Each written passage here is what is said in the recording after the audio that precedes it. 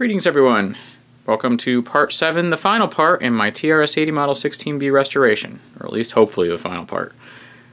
In tonight's video we're going to look at the 68,000 boards. So if you watched my very long part 6 with the troubleshooting and restoration efforts that were brought about by LS-DOS, I did try to boot XENIX with the 68,000 boards without success. But what we're going to do tonight is I've pulled the boards out already. We're going to look over the boards. I've done a few things to them already, just some cursory things that I figured you didn't need to see another time lapse of. And then we'll take a look at putting them back in the machine now that I've done that cursory look over. And we'll talk about the board configuration, and then we'll power it up and see how the diagnostics go. I'm probably going to do the 68,000 board itself and one of the memory boards first, and we'll just see if we can get the thing to work without complaining, and then we'll revisit the second board. So let's get to it. So just a little sidebar here. I cut this out of the last video because it was so long, but I had set up this little fan behind it because the turbo fan was off, of course, and the case wasn't together, so I still felt like the card cage was getting warm, so I set up this fan here to blow into the card cage. And you can see the cards are out. So let's look at the cards. Alrighty, so looking at the 68,000 board first, we had a couple of things to do here. You can see the Deox-it here on the table, and I've got some rubbing alcohol. It turned out there was a splotch of something between this cap here and, what is this guy? Oh, yep, C37. So between the ceramic cap and C37, the ceramic cap's number is underneath it, so I'm not sure what its number is, but that kind of crusted up the traces too. So I used a little alcohol and a brush to kind of get those off, and I was able to get it off. The other thing I did Deox-it the connectors on this connector on this board when I did the card cage in the previous video. For this one I did remove these cables, ran some Deox-it in them, and then I also pulled off the IDC end and I ran some Deox-it in there, cleaned them out, and let them dry. So this board is, I think, ready to go. And then we have the two memory boards. So each of these are the boards that can take either 128K or 256K. In this case, they're both configured with 256K of memory. And all the jumper configurations are still the same. I need to look up and see what these do. But I'm going to leave them as is for now. And if we have problems, that'll be the first place we look. This first set of dip switches here, or the only set of dip switches, but this first one is configured to be the first 256K bait range of addresses in memory. So from 0 to 3 FFFF. That's switch 1 off, switch 2 on, and switch 3 off. The rest you don't care. This other board is same thing, switch 1 off, switches 2 and 3 on, and the other switches don't care. That is the setting for the second 256K range of the memory map. That would be 40000 to 7FFFF hex, of course. So what I'm going to do now is, having cleaned up the edges again, the IDC connectors and the card edge connectors and the cables, and gotten that little bit of schmutz off the board, I'm going to drop this in and see what happens. So let's put these boards in and then we'll test it out. Okay, as I mentioned, I'm going to go down a slot or two. I have a few slots to work with. I'm going to start with just the initial 256K memory board and the 68,000 board, see if we get some successful tests with that, and then we'll move on to the other board. So, what I'm going to actually do is give it one slot gap, and I'm putting the memory board in first because this way I can put the CPU board in with the cables already attached to it. Okay, and here comes the CPU board. And with that extra gap, I have a space for the other 256K memory board.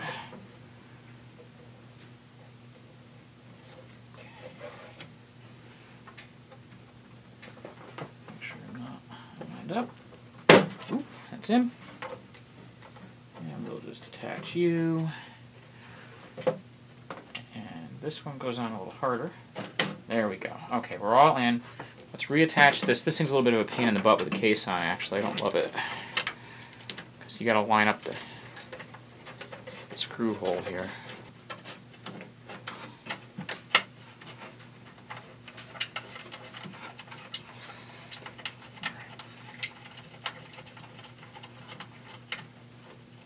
Alright, since the machine's going to be worked on, I'm just going to put the one side in, and this is really just for the grounds. The video and keyboard grounds need to connect to this, so that's why they're in. Make sure all these connectors are tight. And let's go around to the other side and start up the diagnostics disk. Alright, here we are back in the diagnostic program. I'm going to start with Z80 mode diagnostics to start. I'm going to just go to Diag 16 for the comprehensive diagnostics. Now, if we get any test passes or things look kind of good, I'll probably have to come back and run some long tests on these, but let's just see what we get here. I'm going to do the quick 68,000 memory test. Ooh, we got a pass. Okay.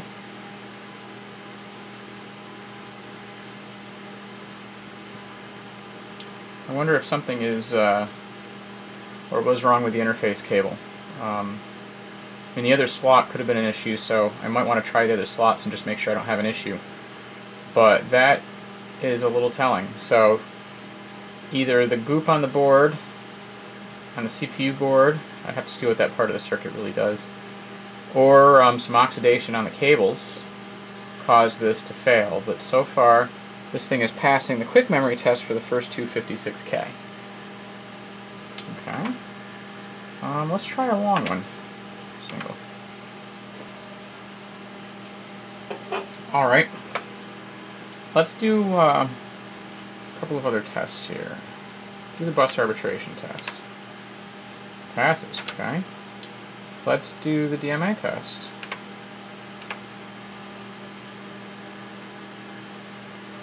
Okay. Let's do the refresh test.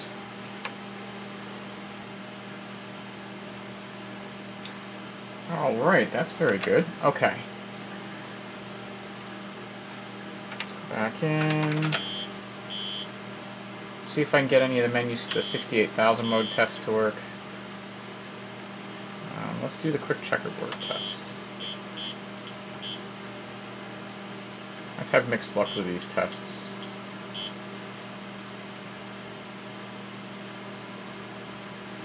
Okay.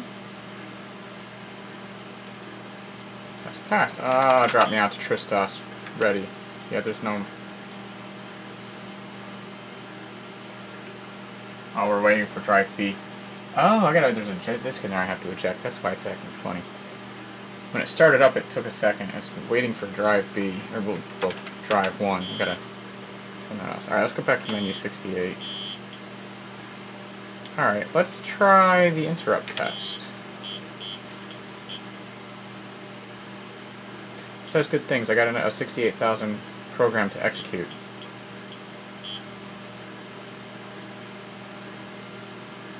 See all received. I bet I can hit hold on that. Oh, I can. Excellent. Okay. 68,000 diagnostics, 68,000 mode again. Modified address test. Quick modified address test, not thorough. Let's go to that.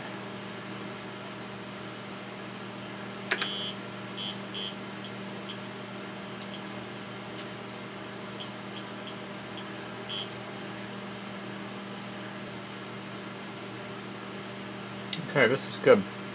So, given where this is, I want to try something. Rather than go through the whole battery again. I couldn't get XENIX to work before, and that's because it couldn't verify memory. 2 tests and we passed, and we're back to Tristos ready. Anyway, naturally I'm going to have to come back and let this run for a while and really do it, but since this is working, I want to see if, with only the one memory board in, if the XENIX install disk will boot. So we've now mounted that, and we're going to hit reset.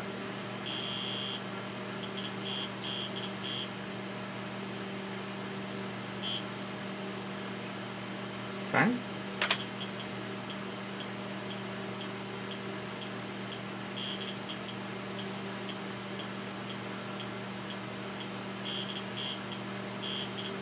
Well, we're further than last time. Ooh.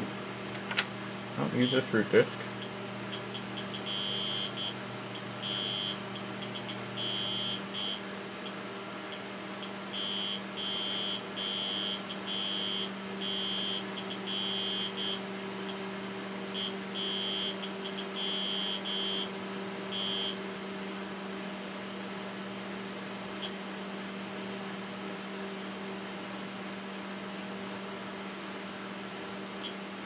Okay, no, I don't have my Fred yet. Very well. Proceeding with standard single-user shell. I like the very well.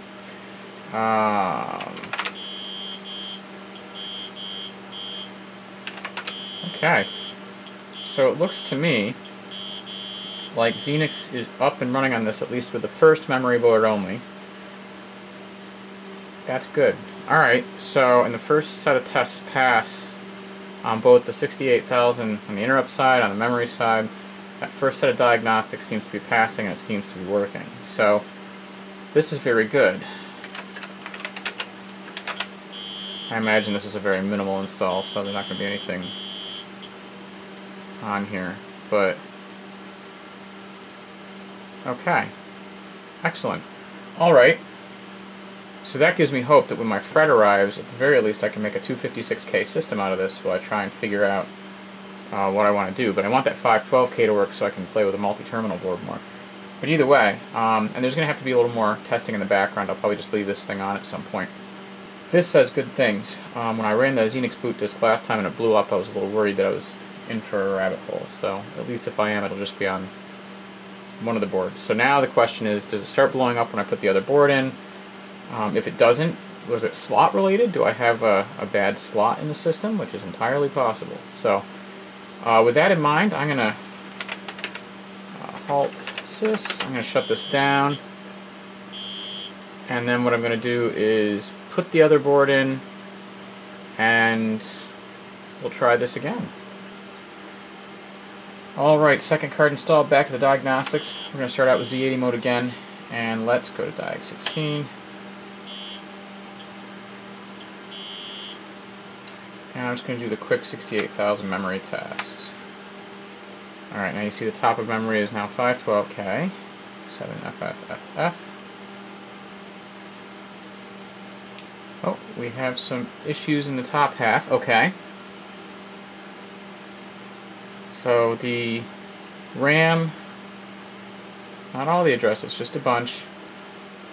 The card I just put in starts at 40000 hex. And that's telling me that we have some errors on numbers, so I'm going to have to take a note.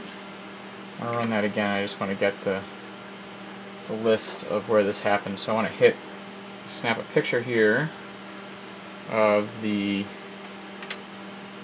when the addresses start coming up. I'll just smack hold here and we'll take a picture so I can figure out what the addresses are and we can try and track them down. Picture of that. So I'm not looking right at the light. Okay. One of the first things I'll probably do is actually resocket all of the DRAM on that board and any other socketed chips just to make sure that they're all good and put some Deox-it on them. To be honest, I'll probably do it on the other memory board anyway just to be sure while we're here. And then we can see where we go from there. But with one memory board and the 68,000 board, the system passes all the initial diagnostics I've done and boots up to XENIX 135 shell from the installation disk. So at the very least, when my Fred 4.8 comes, I can turn this into a working XENIX system initially while I figure out the other board. But in the meantime, let's see if we can figure out what's going on with that second board, shall we? Alright, and looking at the RAM board, nothing really stands out as being in terrible shape, but one thing I do notice is all these RAM chips are replaced with Texas Instruments 4164 parts. The other board has the original Tandy RAM chips on them with the Tandy part numbers and the Tandy Corporation hourglass on them. So I don't know what that means, if anything, but they're all uniform. So I don't know if this board was a problem in the past or that's just something that was done to upgrade it or whatever, but that'll be one place to look. But I think what we're going to do, we have obviously the DRAM chips here, and we've got some additional socketed chips here that we're going to be dealing with. So the next step here is going to be to take them out with a socket puller, run some Deox-it through the sockets, zhuzh them around in there, and put them all back in, and then we'll give them another try. And because it's the evening and it's my virtual Thursday tonight, because I'm off on Friday, I have a little wine. Classic computers and classic wine. It's a nice vintage for a vintage computer project. Alright, I'm going to try and extract these.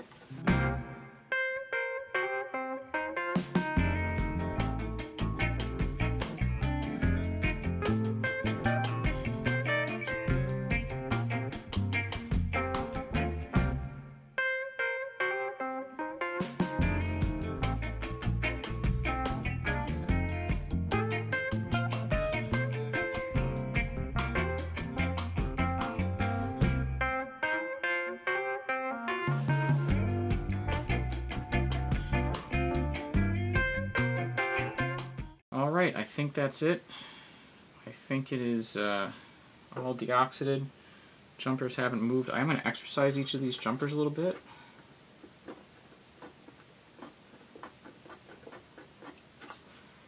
Just for the sake of making sure that got a good connection here. Alrighty then. So we've resocketed all the RAM chips. They're all in the same order they were before. We've also resocketed the various bus controllers and latches and stuff. So we are going to give this about 5 minutes to air out. I want to make sure that it gets the full dry time. Deox-it says 2 minutes. I'm sure it's probably been about that, but I'm just going to wait a few more minutes.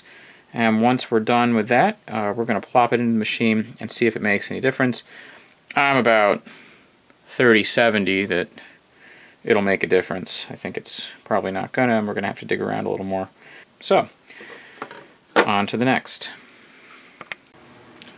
Alright, now that the board's back in, I've given the Deox-it about 10 minutes.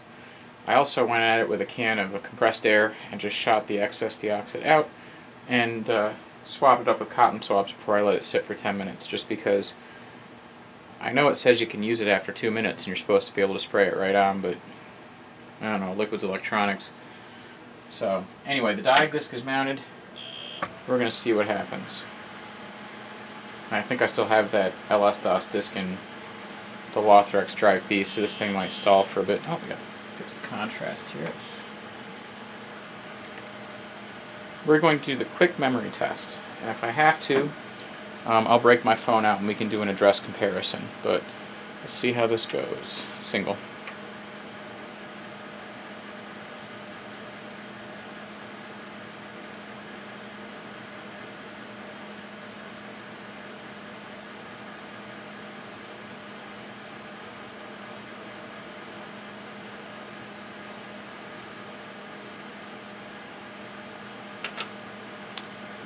Okay, so we have some failures.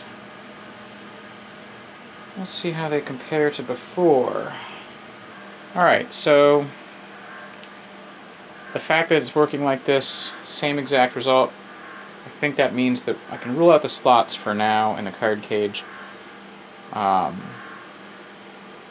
This does not rule out the cable, so if I have to, we'll address that. I'm going to have to figure out where those lines come in on the memory boards, but the schematic should tell me that. But I think the schematic should give you an idea of which group of DRAM we're talking about, of the 4 sets of 8 that I worked on. So that's what's going to be next. We're going to take a look at the schematic, and then I'll go on from there.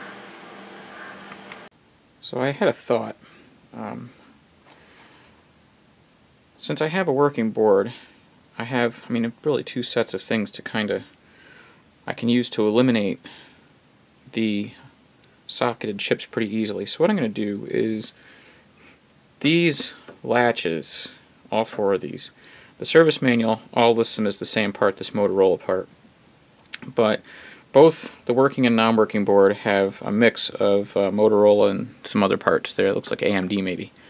So what I'm going to do is I'm going to take all 4 of these in the same order they are on the working board, this one, and just put them in here, and I'm going to just leave these out. I'm not going to put them in the non-working board. And I'm going to address this to the first 256K range in the memory map from 0 to 3FFFF. If the board checks out fine, we're good.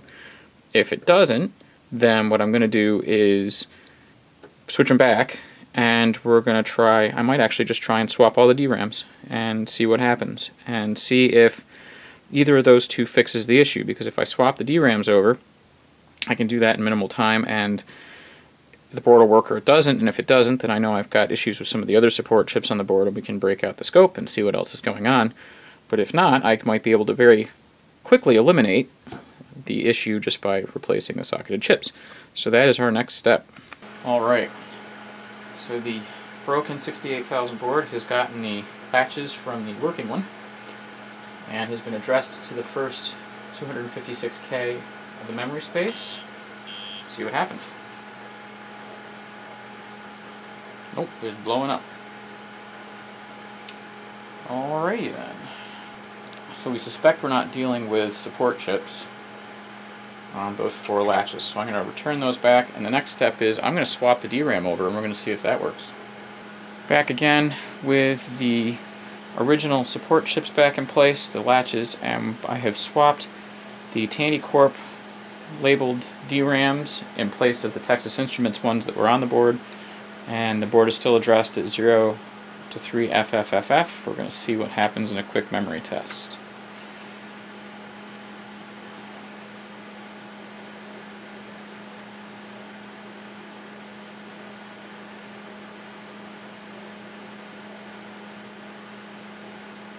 And it passes. Okay, so it looks like the board itself is fine.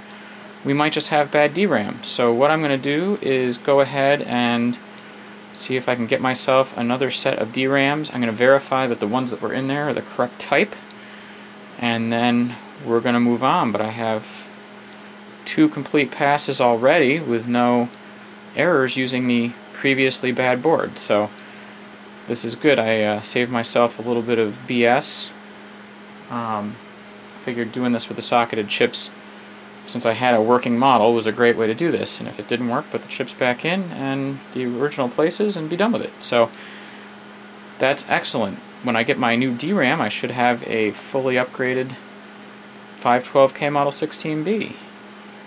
Okay, moment of truth. I'm going to give this a power up.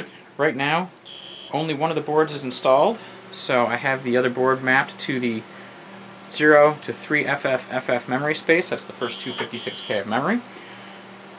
And I will give this the short memory test. If this works, I think I know what's wrong, or at least I have a pretty educated guess as to what the issue was. I'll note that this board actually was the board that was originally giving me problems. I swapped the Tandy RAM over to it, tried it out, and of course the board works. That ruled out the board, and that led me to the DRAM. And when I put the TI branded RAM that I got with the machine in the other board, it started blowing up. So let's see what happens now. It would be really nice if this would work. We'll do the single test on the quick. It usually doesn't take this long to fail, so we'll see what happens. If this works, I'm going to flip over to the 68,000 side Diagnostics. Ooh, hey! We have a pass. This is excellent. I'm going to let this go through all 5 passes of the quick memory test. Then we'll run the 68,000 side memory tests, because those will actually try and load the program into 68,000 memory and execute it. And that'll be a nice little test.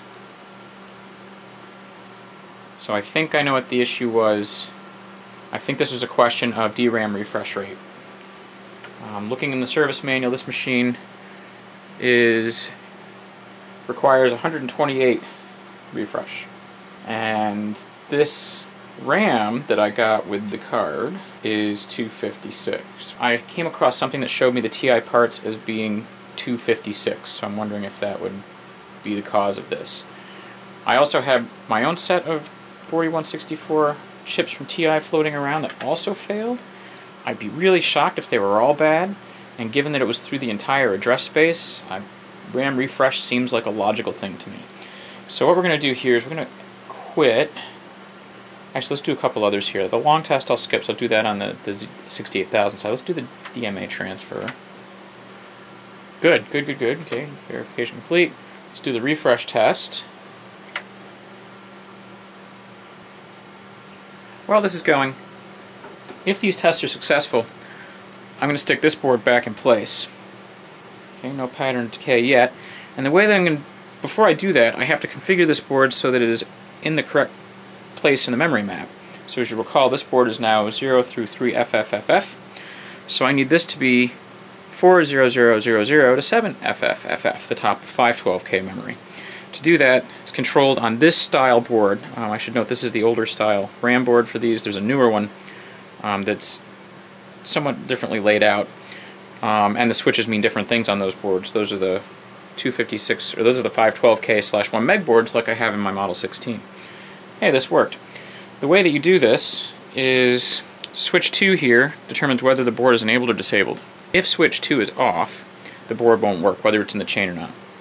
Switch 2 is on and all the others are off, that puts it at the base of the address space. So all I have to do is flip switch 3 on, and now With switch 1 don't care, the rest of these switches off, switches 2 and 3 on. This is now going to be in the correct place in the memory map.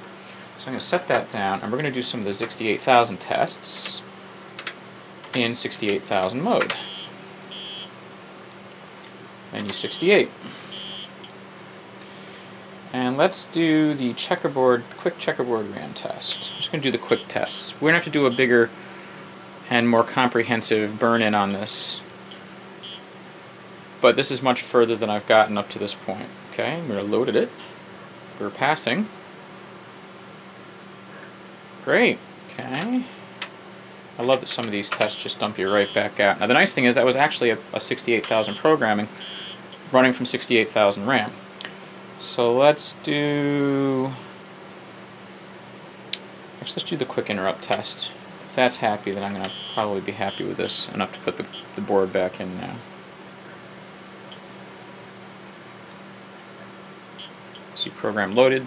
It's now in 68,000 memory and executing. And these, if you can see, are all received. I'm hitting the hold key here. So this is good. We have successful interrupts. Alright, I'm going to power this down. We're going to put the board in the back. We're going to power it up. I'm going to do a couple more quick memory tests, see if it sees the entire address space, see if both boards are simpatico together, working together, all kumbaya-like. And if they are, we're in some really good shape. Alright, so to make this easier, I disconnect these cables from the back of the board. Just be careful here, because then it's easier to get the board in without flexing these cables too much. And this is my turbofan mod. Since I have the fan out, but these card cages still tend to get a little hot, I decided to augment the cooling with an auxiliary fan. Okay, I'm going to slide that in there gently. Make sure I'm in there. There we go. Okay, so now we'll just kind of line these up. What I like to do is line these both up loosely on the connectors, 38 special, and then push them on so you don't over-flex them too much. They'll go on a little rough. There we go. Nice bite in these cables, actually. Perfect. Okay. Alright, the boards are in. Let's go back around front, power it up, and see if we see the whole address space, if it passes the memory tests. We're back, and we have the combination to the air shield.